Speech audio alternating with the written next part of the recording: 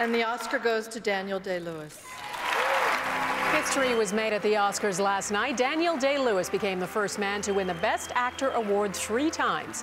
He played the lead role in Lincoln and paid tribute to his wife for enduring his intense preparation.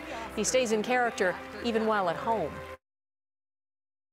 Since we got married 16 years ago, my wife Rebecca has lived with some very strange men. Luckily, she's the versatile one in the family, and she's been the perfect companion to all of them.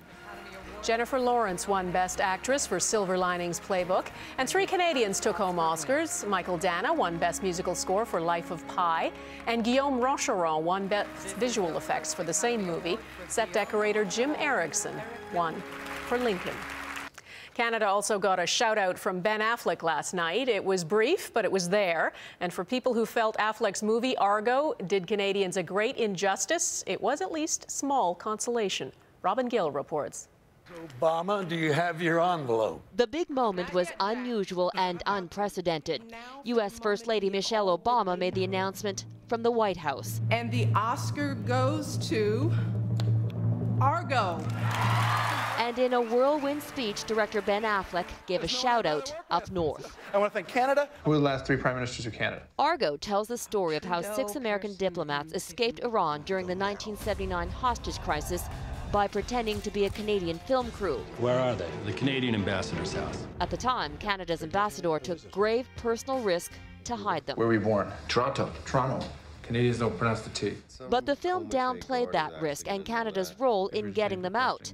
Today, the diplomat is basking in the Oscar spotlight and again making sure the real story isn't lost. This was a cooperative, really a cooperative initiative between Canada and the U.S., with Canada not only initiating it, sustaining it, but in the final days executing it jointly with the CIA. The Oscar win for Argo is once again highlighting how history can be rewritten by Hollywood and why it's important to set the record straight.